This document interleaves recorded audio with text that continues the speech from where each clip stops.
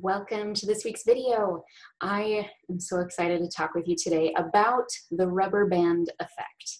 This is something that I learned about very intimately when my husband was going through cancer, and we were trying to use whole food plant-based nutrition and a few other things to help his body heal. And we learned a lot from that experience, but one of the things I learned about was this rubber band effect that happens when we make extreme behavior change overnight. And even if our life depends on it, what I've seen and learned is that extreme change overnight tends to not serve us for the long run. So I'll share more of that story with you today. And whether you are using plant-based nutrition or other lifestyle choices to reverse lifestyle disease or even just to lose weight, this video will be really, really great for you if you tend to be maybe that all or nothing personality, but maybe you're not sure if that's going to work for you this time around. Some of us, we can just flip that switch and do it, but most people need to keep an eye on sustainable changes. We're going to talk about the dangers and what sets you up for the rubber band effect, because I want to help you avoid that. If this is your first time seeing these videos, welcome. My name is Danielle Dinkelman, and I am a national board certified health and wellness coach, and I'm a plant-based nutrition educator. I do these videos every single week inside my YouTube channel and my free private Facebook group, Healthy Living with Danielle Dinkelman. If you haven't subscribed on YouTube or joined us in the Facebook group, we would love to have you there. We put these videos out every single week, and we have lots of other things going on inside the Facebook group that will support you in healthy living as well. So be sure to find us there. Let's talk about the rubber band effect. Honestly, rubber band effect is simply this idea that, you know, if you had a rubber band and you pulled it as far as you could, you know, how long are you going to be able to hold that before your hand gives out and that rubber band is going to snap right back to where it was? It's going to be pretty painful coming back. And we basically set ourselves up for this, like I said in the beginning, when we make extreme changes in a short amount of time. Now, this can come from a few places. Like I said, it could be because maybe you have high cholesterol that you need to get under control. Maybe you have type 2 diabetes and you're trying to, decrease the amount of medications you need to be on to manage it. Maybe there's certain outcomes that you want and you want it as fast as you can get it. I get it. I understand. Like I said, I went through this with my husband, who was diagnosed with cancer in 2017. And we chose natural ways of handling his cancer for a whole year before he finally burned out from all of the extreme changes that we had made in his lifestyle to support his body in combating this cancer. It simply wasn't sustainable. And as soon as the changes we had made for that cancer started to take effect, we saw it on the scans, things started to look better. Doctors said, wow, this is strange. Cancer doesn't go away without chemo. We went home, did a victory lap, and you know what? All of the efforts, all of the habits that got us that result, actually the behaviors went away. All of the old habits came back, and guess what? The cancer came back too. So I use this as a cautionary tale. And I was just finishing up my coaching training.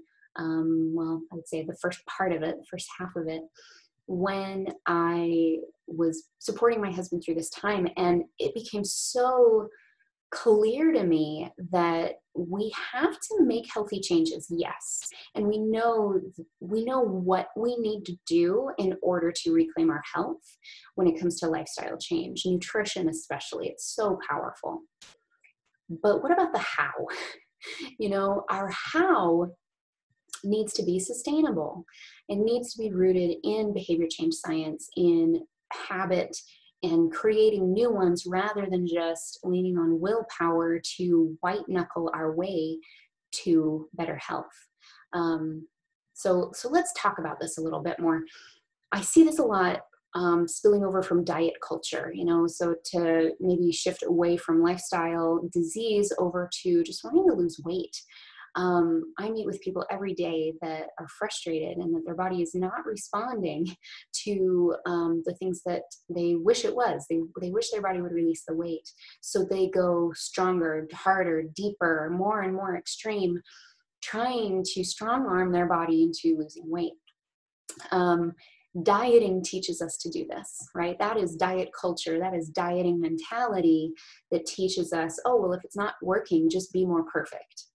And we have to be careful here. Of course, there's things we can do. Of course, there's things that we need to learn and understand about food and about our bodies.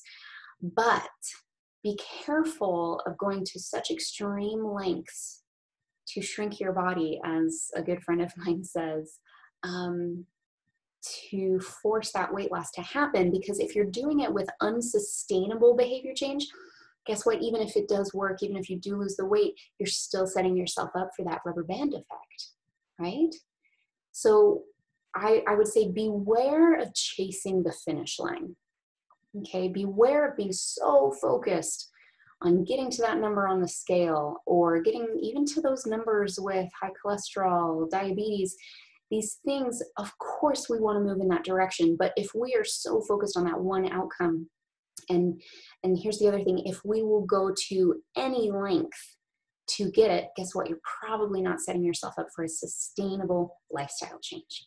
All right. So I just want to open your eyes to this and help you be aware. Are you setting yourself for sustainable changes here? Beware of huge effort, because huge effort sometimes can lead to huge burnout. That's really what I saw with my husband. He was exhausted. I mean, we had changed every aspect of how he was feeding himself, and it was extreme. It was an extreme change for him. And while all the things he was doing was healthy and good, for him, they weren't sustainable because of where he started. He was not quite both feet in standard American diet, but he had one foot firmly still in that camp. So it was a big jump for him. And maybe it's a big jump for you to go 100% plant-based. Heck, maybe it's a big jump for you to go 75% plant-based right now. So I would be mindful of where are you starting, and what's just one strong step that you can take in the direction of what you want. Don't feel like you have to do it all overnight, all right now. In diet culture, we tend to obsess about the end result, and it's in the end result we want that before and after picture, right? We want to be the success story. We want to be able to, send out that social media blast saying, hey, I lost the 100 pounds, the 150, the 75, whatever your number is. I know that you want that, but it may be time for you to stop killing yourself for that before and after picture. Really what this is about is focusing more on the process than on the outcome. And if we focus on the process, guess what? The outcome will take care of itself.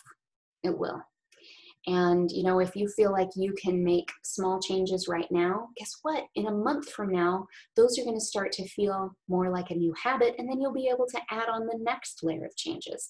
It's okay to piece this together. It's okay to build on this in layers upon layers. Okay. I'm going to leave you with one last thought. It's more helpful to think about this journey as building health rather than losing weight. Okay. I would invite you to just flip that around a little bit. If you are so focused on losing weight, what if you just built health? What if you just grew health, fed health instead? Does that feel different for you? Sometimes it really, really matters how we're just thinking about this. And, I'm always on the lookout with my coaching clients. Are we still looking at this from a diet culture standpoint? Are we still in that camp where we're trying to be perfect and it's this all or nothing, go big or go home mentality? I'm always on the lookout for that, because if I'm seeing those thoughts and those mindsets coming up for my clients, chances are they're stretching a little too far. Maybe their expectations are a little too high for themselves. And you know, of course it's great to, put your foot down and say, you know what, I'm going to do this. I'm really going to start taking care of my health and wellness. And I want you to do that, but I want you to do it in a sustainable way. You know, if you want to dig in and do the work to build the habits. Don't do the work to just strong arm and white knuckle your way to better health. Create habits. And that's basically like putting your health on autopilot. It's so powerful. You know, I'm actually going to be launching a book on Amazon called If Diets Don't Work, What Does? And that is going to be coming out toward the end of March. So keep hanging out with me. Join us in the Facebook group. Subscribe on YouTube. We will keep you in the loop on that. I'm really excited because we're going to dive even more into this whole idea of, okay, how do we leave dieting behind truly? Not only the diet itself, but the way that dieting teaches us to change and teaches us to be healthy. I'm excited to share that with you. So stay tuned and, join us in the Facebook group, subscribe on YouTube. And until then, we'll see you in the next video. Take care.